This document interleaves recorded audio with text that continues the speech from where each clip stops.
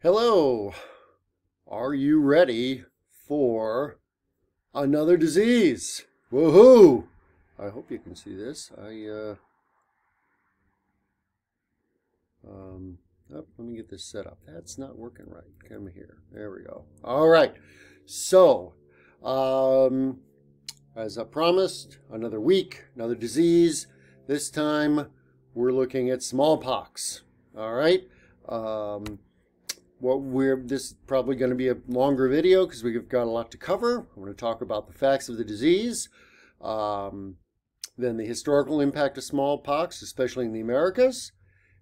Then I'm going to talk about historical demography. Yeah, it's going to be great. Methodology and limits of what we can figure out, right? Development of vaccination and eventual eradication. Because if you don't know, smallpox was a horrible disease, tremendous impact on societies globally. I mean, historical impact, but it's the only naturally occurring disease that humans have eliminated. Various reasons for that and so on that we'll get into. But anyway, so it's usually seen as like the triumph of modern medicine. You know, we conquered smallpox. Anyway, so we'll talk about all these things, starting with the facts of the disease. What is smallpox? It's a virus, the variola virus, many subtypes and so on. Variola major, though, is the main one. And why is it called smallpox? Well, I'll show you a picture in just a minute. I can show you now, I guess, of the pox. You know, these sores you get on your skin. It's called smallpox, though, to distinguish it from another disease, which was called the Great Pox. And because you had bigger sores on your skin, and we'll talk about that disease next week. All right. So this week, then, the smallpox. Treatment, none, okay?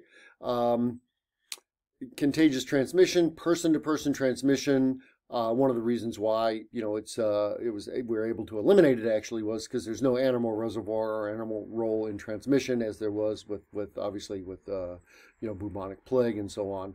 So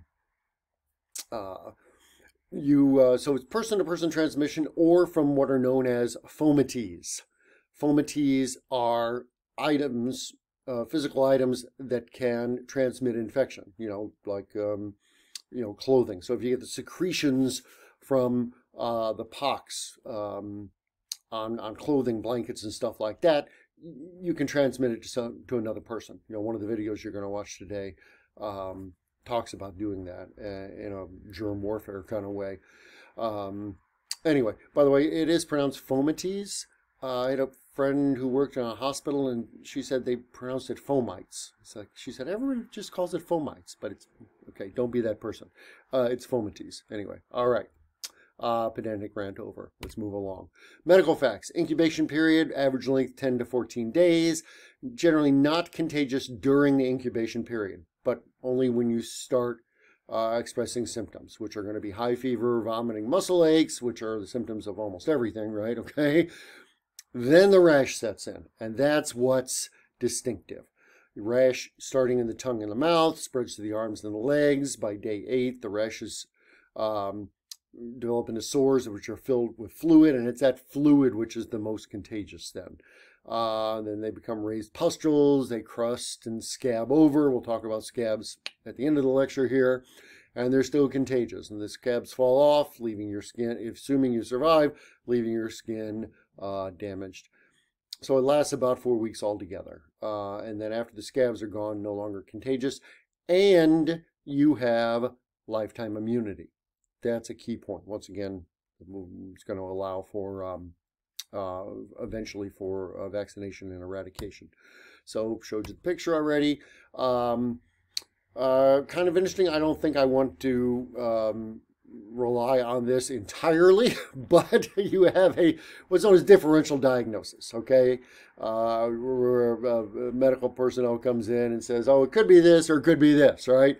How do you know? Well, you got crusty scabs. Smallpox typically Once again, starts in the mouth and nose and then spreads to the extremities. Okay, whereas chickenpox generally focuses on the torso. All right, so if you're if you're stuck in the bush and you need to know the difference, there you go. All right, okay, immunity and mortality. So immunity, surviving an infection gives lifetime immunity, we think, okay? Mortality. Ordinarily, about 30% mortality in ordinary smallpox due to organ failure between days 10 and 16. As you know from reading Watts, he talks about a 90% mortality rate if you have a population that has never encountered it before. So somewhere between 75 and 90% in what's typically referred to as a virgin population, a population that has not been exposed to this disease before. Other complications: blindness, respiratory infections, secondary skin infections, scarring of the skin, especially the face, and so on. So, nasty disease, not one you want, right? Okay, now, one other thing I got to say that Watts says in the first paragraph here, he talks about the absence of smallpox in the New World. He says, however, any statement which goes beyond this is likely to be contested. And I'm going to contest some of it today, all right? Because I think he and some of the other literature is wrong about things. By the way, I do want to say, if you want to know more about smallpox and have a really good read, I recommend this book. This is by Elizabeth Fenn, F-E-N-N, Pax Americana, The Great Smallpox Epidemic of 1775-82. And this is in British North America, so it's happening during the same time as the American Revolution. And one of the things she shows is the impact it had on the Revolution. So it's a very good book. However, there's a very bad quote on the back, I gotta say. A chilling portrait of the first contact between the New World and the virus. Well, that's not true. Okay, we know the virus hit the New World in 1518. So I don't know what the hell this person's talking about. But anyway, that's just a quote. That's just a quote on the back. The rest of the book is quite good. It's a very good medical history, and it's a good read. So smallpox. You want a good reading on smallpox? I recommend that book. All right, let's move along here. History of smallpox. First evidence of smallpox we have is from this mummy, Ramses V, 1145 BC. And you can see on the skin there, once again, I hope you're not looking at this on your phone, but blow it up on a larger screen, and you can see the pox on his skin there, on the face. So I don't know if they did a DNA analysis on that to see what kind anyway, but it's certainly physical archaeological evidence of smallpox there. The first documented description was in China in about the 4th century AD. There's absolutely no mention of anything identifiable as smallpox in the Bible or in Greek and Roman writings. So anyway, nothing from the ancients about this. It becomes established in Europe by the 5th or 6th century AD, so probably developed in China, somewhere in Asia, and then, of course, spread as it does. There's various outbreaks here. 18th century Europe, the smallpox kills about 400,000 people a year. As I said, nasty disease, not one you want. What we're looking at here, and what Watts focuses on really, is what's the impact on the Americas? So let's take a look at, as I said, this issue of historical demography. What was the impact of smallpox? Here's what Watts says. On page 88, he says, Hispaniola in 1492, at least 1 million people and perhaps 5 to 6 million people, equivalent to combined population of British Isles and Scandinavia. Okay, this is just Hispaniola. What is Hispaniola? That is what is today the island in the Caribbean, which is half of it's Haiti, the other half is the Dominican Republic. All right, and that's where, if you don't know, Columbus landed on, I think his first voyage, certainly his first, Columbus went, what, 3 times? 3 voyages, I think. Anyway, anyway, Watts, back to Watts here. Populations. Watts says Mexico / Mesoamerica. On page 90, he says this. In 1518, over 25 million. and by 1605 reduced to 1.1 million. All right. Okay. Now, spread in the Americas. What I want you to do is pause the video right here of me, okay, and watch this other one from minute 8:40 onward, because it's going to talk about spread of smallpox to the Americas and the impact it has. All right. I'll drink water. You go watch that video.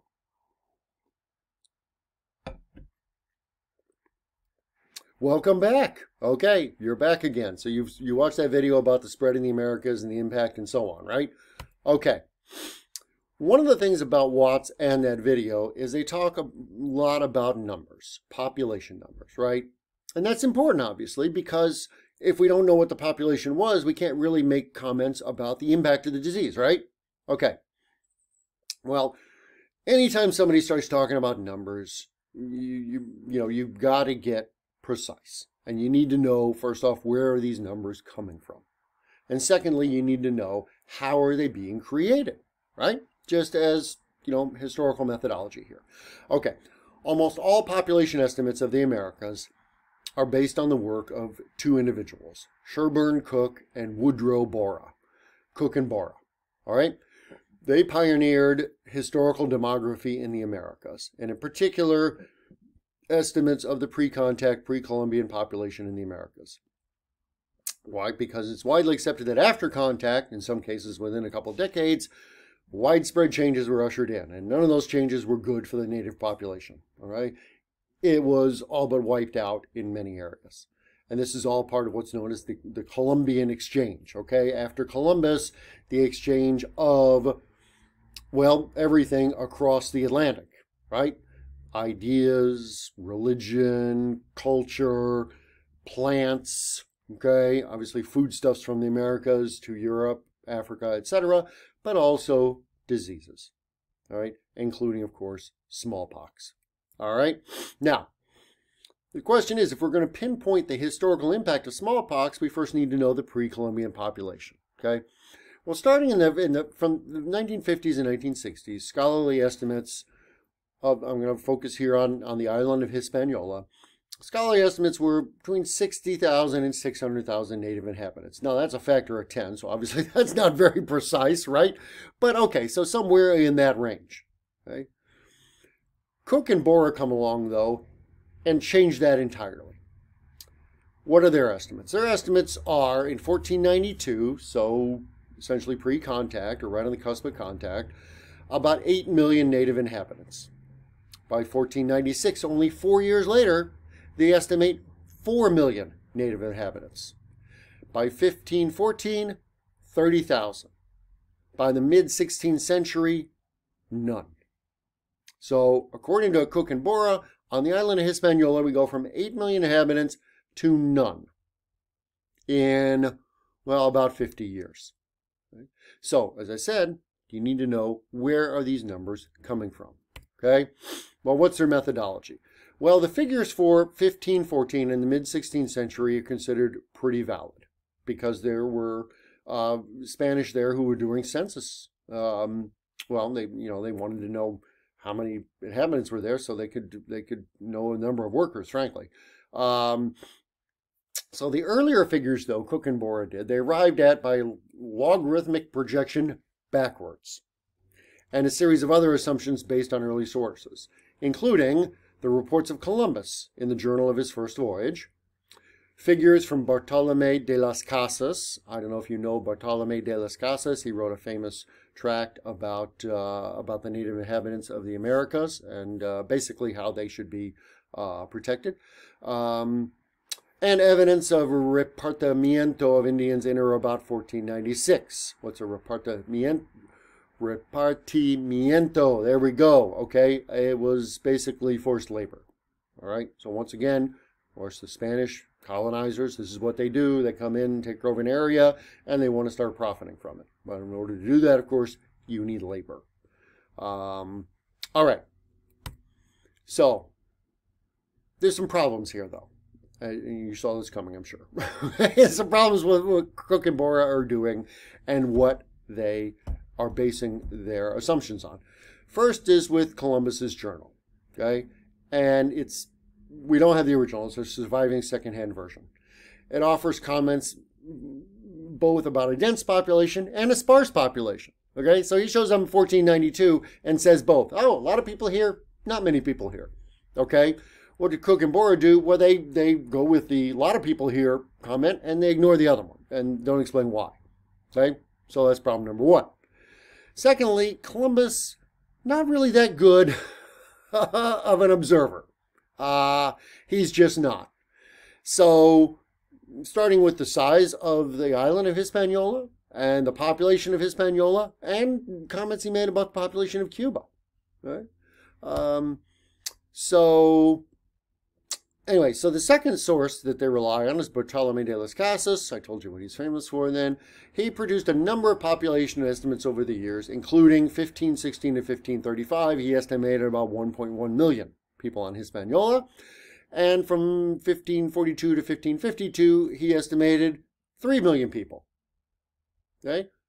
So the number's going up there. It's supposed to be going down, right? Because by the middle of the 16th century, we're ended up with 0. So, but he does not explain why he changed his numbers and what that was based on. So obviously not a great source then for basing other work on.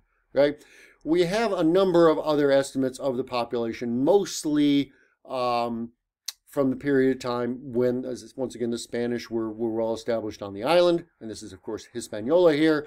There's an anonymous source from 1516 that says about 1 million souls on the island. Dominicans, 1519, estimated 1.1 million persons. Bernardo de Santo Domingo, 1517, says 1.1 million vecinos. And Alonso de Zuvazo says 1.13 million Indians on the entire island. Okay? So, we're looking somewhere, and estimates then obviously are well, we don't know how good they are, but at least they're consistent, right? Okay. So what do Cook and Bora do with these numbers? First, they conclude these figures are much too low. Based on what? Well, we don't know. Okay, they just said, it seems low to us. So what did they do? All right, so the first thing they did is they assumed those numbers only refer to an adult population. Well, maybe there's some validity there because these numbers were mostly census figures, once again, because the Spanish were interested in labor, right? So they're looking at labor, okay? Maybe so. But secondly, they assumed that since only about half the island was under Spanish control, these numbers should be doubled to account for the entire island, even though the people at the time said this is the entire island, okay? Third, they assumed the adult population was 60% of the total, leading them to conclude the real population of Hispaniola was 3.7 million people in 1496. All right. Okay, so as you can see here, there's a rash of assumptions here, any one of which, may not be legitimate. Okay. Okay, and the final step. So having arrived at a figure of 3.7 million in 1496, they next need to use that to infer the size of the population of 1492, a population they estimated about 8 million. Okay? Based on what again? Well, okay, take a step back here. So they say 8 million people in 1492 and close to 4 million in 1496. That's 4 years apart. Okay? That means nearly 1 million people had to die every year from 1492 to 1496. And not one person on the island wrote about it. Actually, no comment whatsoever about this massive die-off. Like, really? 1 million people a year on this island? I mean, there are going to be heaps of bodies everywhere, right? I mean, think about like the Rwanda genocide. That's what we're talking about. Every year for 4 or 5 years. Bodies piled up everywhere. And nobody mentions it? Okay? And then what did they die of? Okay? Was it smallpox? Because that's what people talk mostly about, right? Okay. Well, smallpox wasn't introduced in Hispaniola until 1518, 1519. Once again, smallpox is a pretty distinctive disease. Europeans recognized it from what? The 5th, 6th century onward. Okay? And at least knew what it was. Okay? So and nobody mentions it until 1518, 1519. So it's really, first off, it's implausible that many people are dying off. Secondly, it's virtually impossible that smallpox is what's going to be doing the killing here. Okay, so what killed the Taino, the native inhabitants of Hispaniola? Okay, option 1. 8 million Taino were reduced to 4 million in 4 years, and then almost nothing in another 50 years due to epidemic disease. That's the story that's normally told here, right? Okay. Or option 2. There were at most 500,000 Taino in 1492. They were reduced to 30,000 by 1514 by a combination of viral disease, probably brought by Spanish livestock, as we know from COVID, swine flu, whatever. You know, animals are a distinct reservoir for a number of diseases that can impact humans, right? Okay, so combination of viral disease, starvation, and the effects of slave labor by the centralization and labor regimes of Spanish colonizers. Okay, as you probably guessed at this point, I think option 2 is where the smart money goes. Okay, so option 1 and some of the comments in Watts and videos and so on is just way out of line. There's just no evidence to support that. All right? Okay. All right. So let's move on. So that's my historical demography rant. Let's talk about immunizations and vaccinations. Why? Because smallpox is going to be one of the first diseases where we see these developing, and one of the greatest impacts we're going to have with, of course, ultimately eradication. All right. So let's start by defining our terms here. Immunization. And before I get started, if you want to pause and go take a break, this is a good time to do it. Okay, are you back? I'm still here. Immunization, a process by which a person becomes protected against a disease through vaccination. Vaccination, the act of introducing a vaccine into the body to produce immunity to a specific disease. As we know from COVID and everything else, these terms tend to be used interchangeably.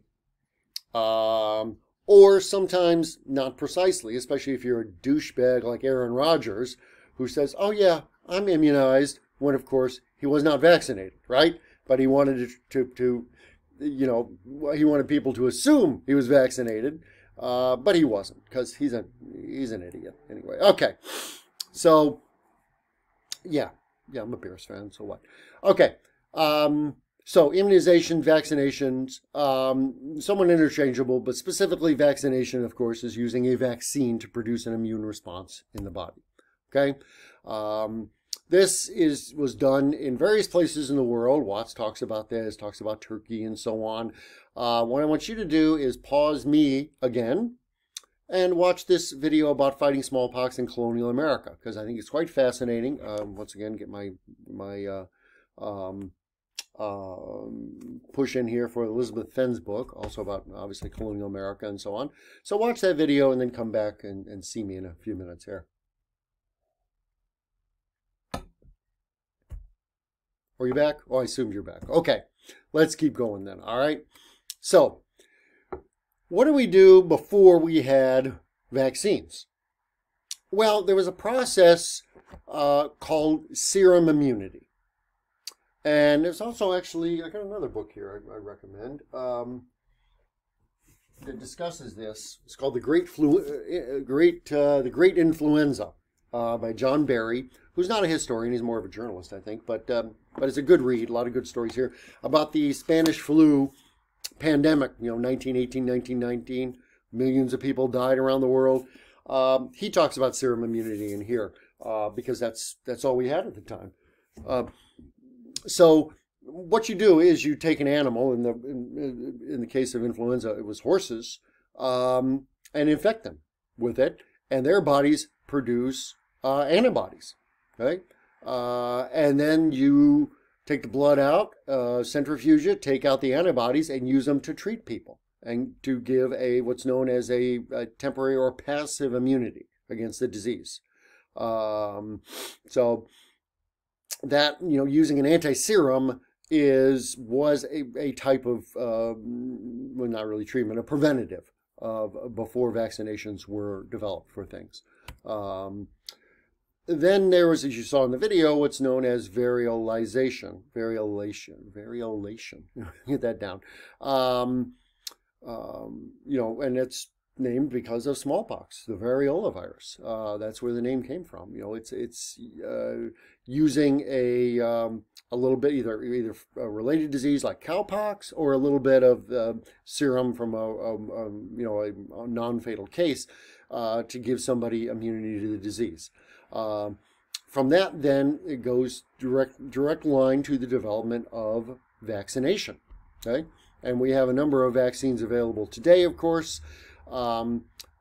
Three basic types. Actually, these are the classic two. One is the attenuated, which means a weakened form, but it uses a live microbe. So measles, mumps, rubella, smallpox, chickenpox, yellow fever, all have been examples of those. There are also inactivated vaccines where they use the killed microbe, but your body still produces an immune response to it. Hepatitis A, influenza, rabies would be examples of those.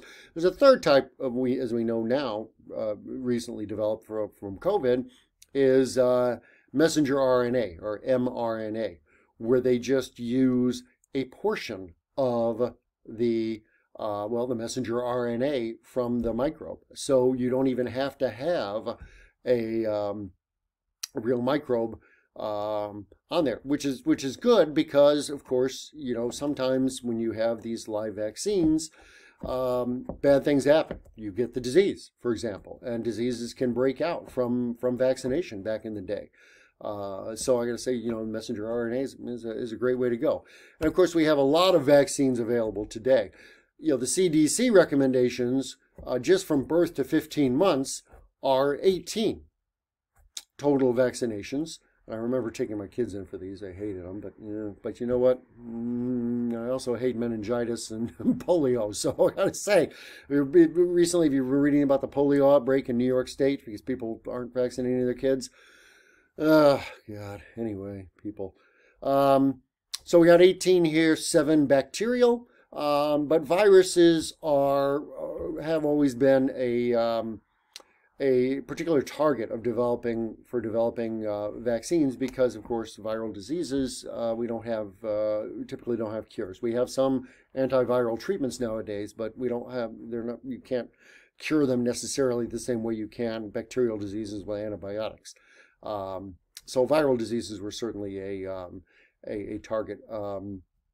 But bacterial diseases also because, an ounce of prevention is, of course, better than having somebody get the disease. Anyway, so how vaccines eradicated common diseases, you can see a number of these, and these are numbers from the United States. Before and after vaccines were introduced for these various diseases. So looking at the top at measles, the annual morbidity, which means the number of cases, was over 500,000. Okay, when we had widespread measles vaccination, then reported cases in 2019 was almost 1,300. So we went from 500,000 to 1,300. Pertussis, from about 200,000 a year to 15,000. Why? Well, because people aren't vaccinating, as much as they should. Mumps. Also incredible reduction. Rubella, smallpox, of course, 0. Diphtheria, 2 cases a year. Polio, 0 cases in 2019. Unfortunately, this last year it's not the case. There's been dozens, as I said, in New York State.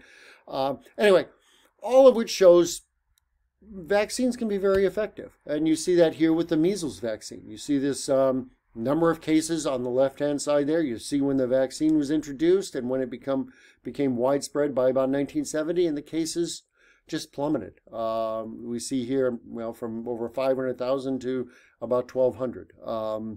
So obviously, vaccination can be extremely effective in preventing disease. And that's what's going to lead then to the eradication of smallpox. And so pause me again, watch this short video, which will trace you through the eradication of smallpox. Okay?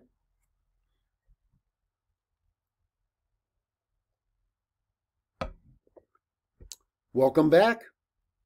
Great news, right? Smallpox is eradicated. Yay! All right. Or is it? Watts says, now once again, Watts is published in, what's this, 98, 99. Okay, so he says the World Health Organization decided in 1996 the remaining stocks of smallpox virus held by the U.S. and the Soviets/Russia would be destroyed in 1999. But was it? Well, we're not really sure, but also, that really didn't happen, and it still hasn't happened. And furthermore, there have been some news stories showing smallpox found in various places, okay? Here's, and I'll put these links on the agenda. This is 2003. There's a university library in New Mexico where they found an old medical book, and inside the book was an envelope. And inside that envelope were smallpox scabs that somebody had removed, some doctor had removed from patients, put in an envelope, put it in the book, and then the book ends up in the library. So we got smallpox sitting there, right? Okay, not great, okay? But, you know, then 2014, what happens? The National Institutes of Health are cleaning out a storeroom, and what they find? They find 6 vials labeled as variola, smallpox virus, right? 6 forgotten vials in a lab, which for some reason was being used by the Food and Drug Administration, okay? So, and nobody knew these vials were there, and there's at least 2 of them, the virus was still alive. Okay, so that's at least from the 1970s to 2014. And so then that was shipped down to the CDC. So, is smallpox eliminated? Well, we're not really sure, okay? Still finding it around in places. So, and presumably then, you know, the CDC was still keeping it alive. The argument was they were afraid of somebody else, you know, getting a hold of it someplace else and using it for germ warfare. Because if we're not vaccinated against it anymore, it would be a very effective germ warfare agent. So their argument was they wanted to keep some around so they could produce vaccine if we need it, right? Well, knowing what I know of humans, and especially the last few years, I wouldn't put it past somebody, okay? Yeah, Putin, I'm looking at you, all right? Okay, that's what I wanted to get to today. You had the supplementary videos also, so I hope you found that informative. Thanks very much. See you next week.